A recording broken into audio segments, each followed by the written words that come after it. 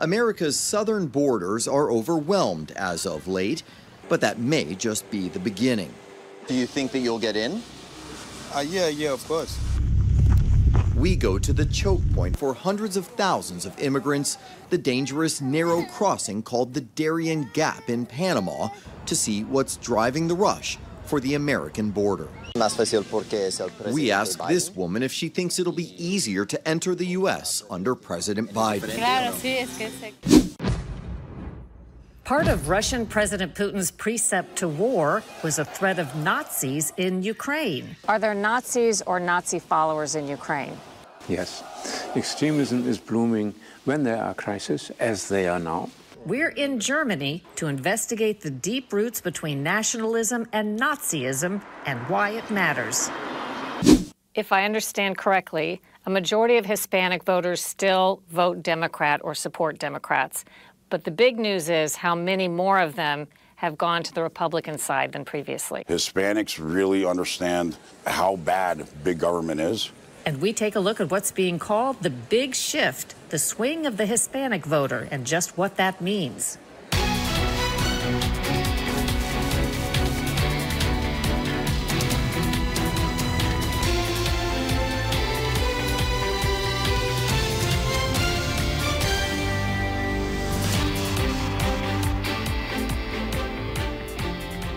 Welcome to Full Measure. I'm Sharyl Attkisson. We begin with our reporting about illegal border crossings, which continue to shatter all records. Dozens of Texas counties have proposed or passed resolutions calling the border crisis an invasion, in part to pressure the federal government to secure the border. Last week, President Biden visited the border, the first time in his 2 years as president, and offered to expand the use of Trump-era border control measures. As millions are drawn to the U.S. southern border, many make a dangerous journey from South America through a notorious stretch of mountainous jungle called the Darien Gap between Colombia and Panama. That's the site of our cover story this week with Scott Thuman, measuring the effect of President Biden's border policies. As the sun rises over southern Panama, we travel through one remote village after another. There is little to note along this dusty stretch 5 hours from the country's capital, but where we're going, the headlines are countless because the people passing through are too. Just after crossing into the notorious Darien province near the border with Colombia, we are stopped at a series of military checkpoints that the Panamanians don't want us to video for security reasons. Eventually, as we move on a hillside near the town of Matete, we reach this compound, a makeshift camp run in part by nonprofits and the Panamanian authorities. This is a critical point at the end of a long, winding river that is now a key migration route for tens of thousands who cross on their way to enter the U.S. We meet Augustin. He is 28 from the African nation of Cameroon.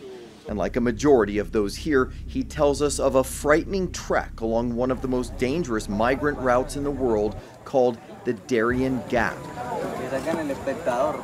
How was it going through the jungle? It's terrible. Like, I cannot say someone to use the jungle because it's very, very terrible. Like, you see people are dying, like people are crying, injured, so it's not really nice.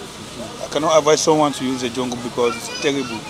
You tell people don't go, it's too terrible. It's too terrible. For real, like it's too terrible. Like the mountain, like water, like it's too terrible. It is 60 miles of thick, muddy jungle, steep hills, and treacherous swamps. The only overland path connecting South to Central America.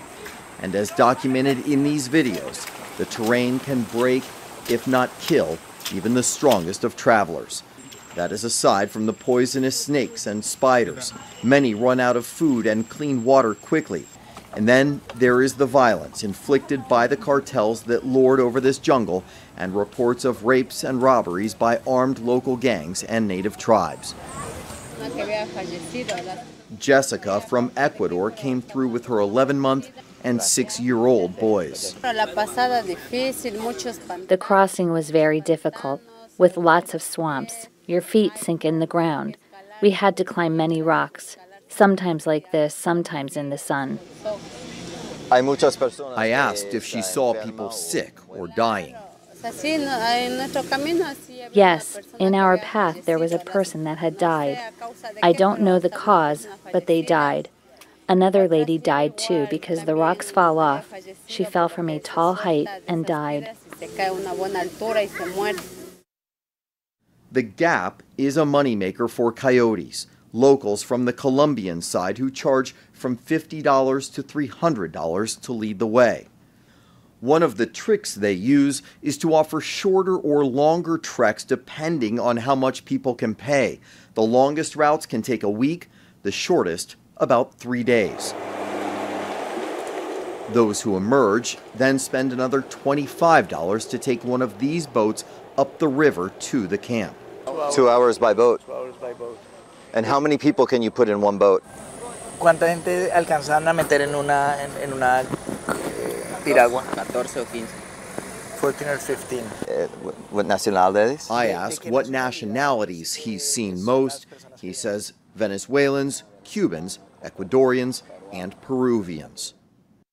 Last year, more than 240,000 were known to have crossed the Gap, a tenfold increase from 2019 when 24,000 came through.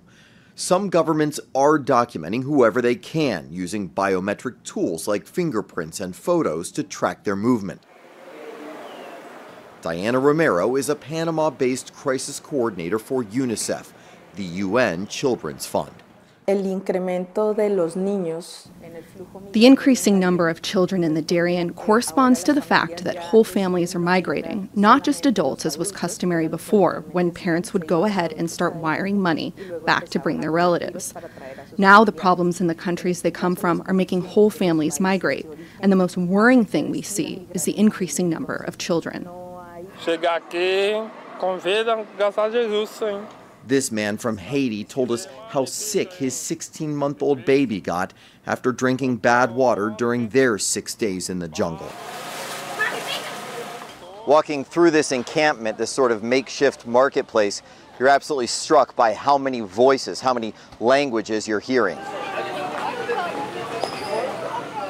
At least 70 nationalities were recorded in 2022. While they come from all over, including from some nations hostile to the U.S., their goal is a common one: to make it to the United States. Where do you want to go eventually? I want to go to the United States. Do you think that you'll get in? Yeah, of course. Why do you say of course? I just know they are welcoming and they don't need someone that like trouble, and I believe I'm not a troublemaker, so I believe they will receive me. Just very fast. They claim, despite long dreaming of life in the U.S., this is perhaps their best chance, based on a belief that under President Biden, it will happen.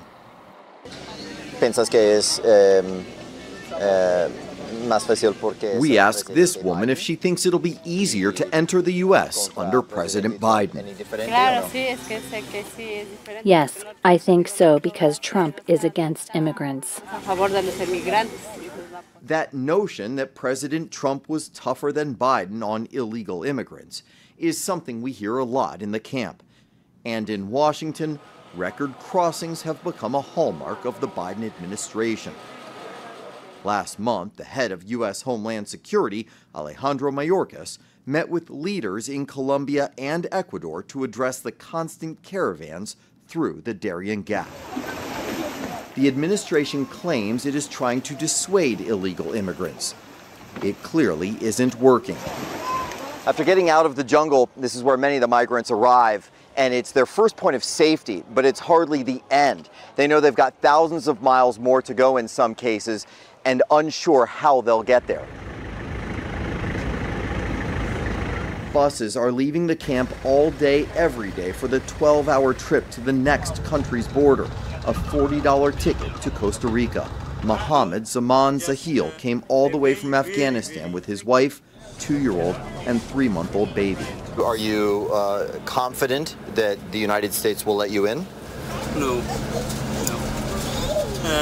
We will go illegal in You'll go illegally if you have to? Illegal. Yeah. Okay. The allure of America, enough that neither a deadly jungle nor an uncertain future will stop this flow.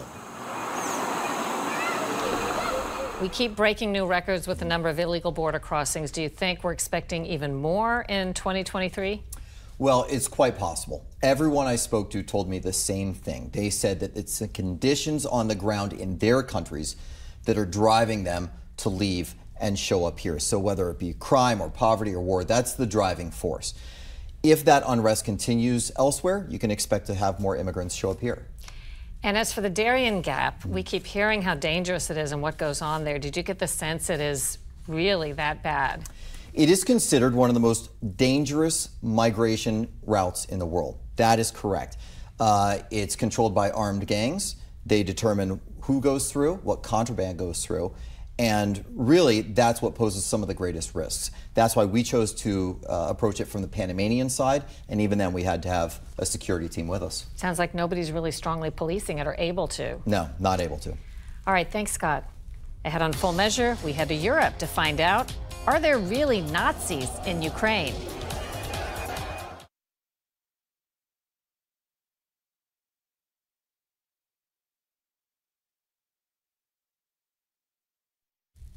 As the Russia-Ukraine war drags on, Russia President Putin's campaign has been built in part on the claim that he's denazifying Ukraine.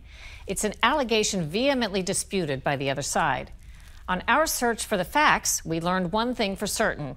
Today, there are Nazis in Ukraine. For context, we head to Germany to consult an expert on extremism in Ukraine and beyond. Allegations of a Nazi element in Ukraine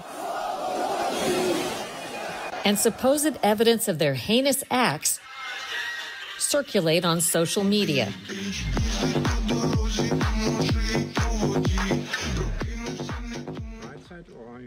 In Germany, I consulted an expert on right-wing extremism and a critic of anti-Jewish sentiment, Professor Haye Funke. Does extremism bloom when there is economic distress and a lot of chaos? Yes. Extremism is blooming when there are crises, as they are now, when there is war, as it is now. Funke says Ukraine's Nazi history dates back before World War II to a man named Stepan Bandera, who collaborated infamously with the National Socialist German Workers' Party, or Nazis. Stepan Bandera was the leader of the most radical Ukrainian nationalists during the Second World War. And he decided, together with Nazi leaders, to fight against Jews, to fight against Polish people. Bandera is said to be responsible for killing scores of Jews in Ukraine. After the war, he left Ukraine for West Germany, where documents indicate the U.S. considered him a valuable intelligence asset against a common enemy, the Soviet Union and the spread of communism. After Russian agents reportedly assassinated Bandera in 1959, some in Ukraine elevated his memory to martyrdom, despite his Nazi ties. Those who applaud to this kind of remembrance of Bandera are still widespread in the West Ukraine. You have a lot of statues remembering this person. In 2010, Ukraine's then President Viktor Yushchenko awarded Bandera the title Hero of Ukraine, a decision condemned by Russia, Jewish groups, and Europe, and later overturned in court. A more recent high-level Bandera admirer, Ukraine's ambassador to Germany, Andrei Melnik, removed from his post last July in a scandal after he defended Bandera's memory. So interestingly, it was Putin who said there were Nazis still in Ukraine. Was he right, though, that there are some Nazis in Ukraine? Yes, but he wasn't right because he generalized it, and that was totally wrong. Can you be more specific? Like he made it sound like a bigger issue than it is? Yes, of course. It's totally wrong to say the Ukrainian society and the polity of the Ukraine is Nazistic. That's full-scale wrong. That doesn't mean that they are nationalists, even as extreme as Putin himself is, also in the Ukraine, but they are not dominant. Also in Berlin, I spoke with Dalia Greenfeld of the pro-Jewish Anti-Defamation League. Are there Nazis or Nazi followers in Ukraine? In Ukraine, like in any other part of the world, in Russia, in Germany, or the US, there are extremists and also neo-Nazis. But the important fact is that it's a marginal, small group that only got just over 2% in the 2019 elections, and they don't have any political power, they don't have any influence, they're not a big group. She says today Nazis have blended with a nationalist movement in Ukraine to fight Russia in the war, making for a complex formula. She insists that Nazi imagery, like an apparent swastika on a bracelet worn by Ukraine's armed forces commander-in-chief, symbolizes nationalism. We've seen pictures on social media that appear to be groups of Ukrainians with a flag that would represent Nazi support, and they look like they're all on board with that. In fact, yes, in Kiev in 2022, we saw in the marches, we saw black and red flags symbolizing the World War II forces that worked with the Germans. Why? Because it's a symbol of independence for them. In Ukrainians' mind, this is not a symbol of Nazism. However, for Ukrainian Jews, this is a no-go. Ukrainian Jewish communities and individuals have spoken out very loudly that this is not a symbol to use. Even the Jewish community recognized that there is Russian propaganda about Nazis in Ukraine and the Ukrainian Jewish communities in the different cities. So for them, they align mostly with the general population of fighting for their country, and they don't see the few extremists, the few neo-Nazis as a threat to their democracy. A recent foreign policy analysis predicts an uptick this year in state-sponsored terrorism from Russia-aligned groups to neo-Nazis in Ukraine. Coming up next, a big shift in a key voting trend.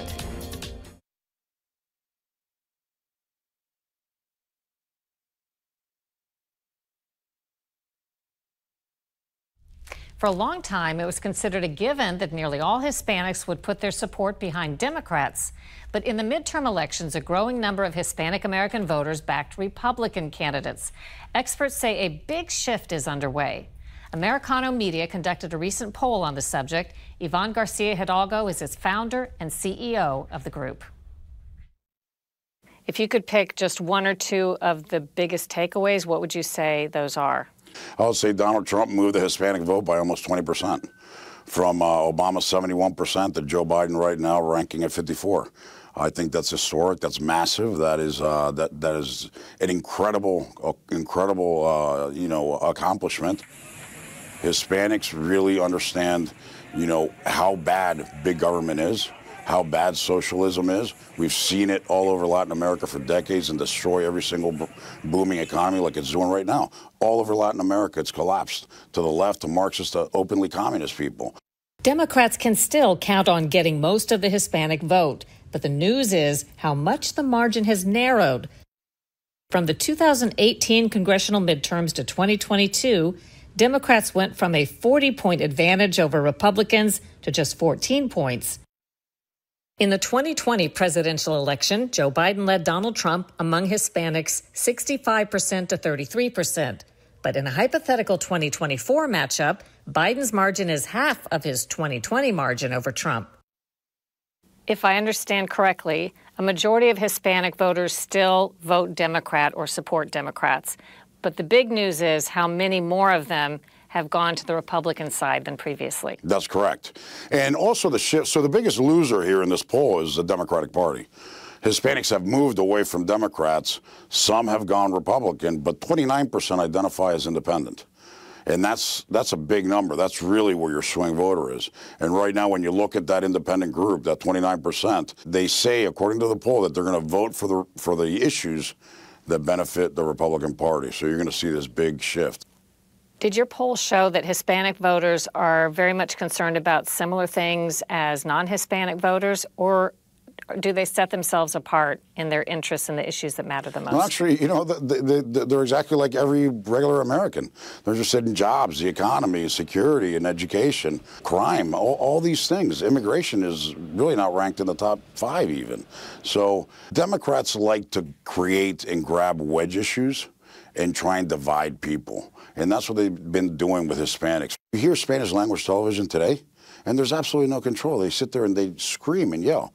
Trump is a rapist. He's a criminal. He's a killer. And you're like, where do they come up with this stuff? There's no evidence they even say that. But they get away with it and say it every day. What other data points were really standouts in the poll that you did? One of them, 71% of Hispanics agree the country is going in the wrong direction. That is, you know, nobody can deny that. I think Hispanics really get that. I don't know where the other 29% are getting information, but who knows? You know, it must be Univision, Telemundo, or CNN, you know, to get that. Looking ahead at the 2024 election, what do you foresee in terms of Hispanic vote influence? I think it's going to be huge. All Hispanics that have left all of Latin America because of these policies, because they've destroyed their families, their businesses, their countries, come here and see the same rhetoric coming out of the Democratic Party. And they're going to say, no way, never again. We've lost our country. We're not going to lose this one. There is nowhere else to go. There is nowhere else to go. If the United States collapses, is destroyed by the left, where are we going to go? There's nowhere else to go. So Hispanics are going to play a very, very important role in the future of the United States of America. Analysts say the Hispanic vote was key in midterm races in Florida, Illinois, California, and Nevada. We'll be right back.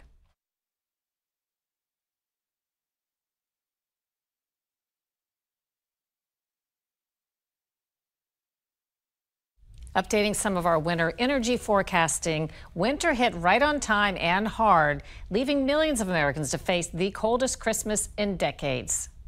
Just before that storm, we raised the question of whether the energy grid could withstand a sustained winter assault. If we get into a real cold snap, we could face issues. What would that look like if that happened this winter? We would have to be prepared for the potential of rolling blackouts. So how did the country hold up? People across 8 states from Texas to Virginia were forced to cope with rolling blackouts due to a spike in demand for natural gas. There were threats of rolling blackouts in 9 other states and Washington, D.C. In New England, some power providers were forced to tap into strategic reserves of fuel oil to generate enough electricity to meet demand. More winter ahead and concern for how much longer that strategic supply could last. Coming up next week on Full Measure, controversy over solar farms replacing America's food farms. So literally 15-foot solar panels behind an 8-foot fence, 150 feet from my house. Are we risking a food shortage in the rush to fuel the green energy push? Both sides next week on Full Measure. Until then, we'll be searching for more stories that hold powers accountable. Thanks for watching. I'm Sharyl Attkisson.